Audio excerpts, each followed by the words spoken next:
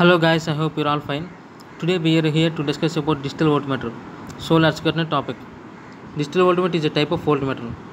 It displays the voltage value in numerical form. Here, this diagram is the block diagram of digital voltmeter. Now I'll explain you about this block diagram and how it works. Yeah. At first of all, the input voltage is applied to the pulse generator. Then the output of the pulse generator is given as input to the AND gate. As one input to the AND gate, the other input is rectangular train pulse.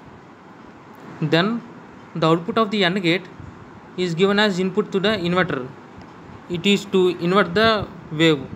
It is to invert the signal. Then the signal is inverted, as you can see the diagrams.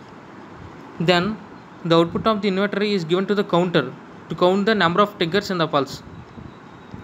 As you all know that the number of triggers in the pulse is equal to the input voltage. So the input voltage will be displayed in the decimal display. This is all about the block diagram and the working of digital voltmeter. I hope you understand, guys. Thank you.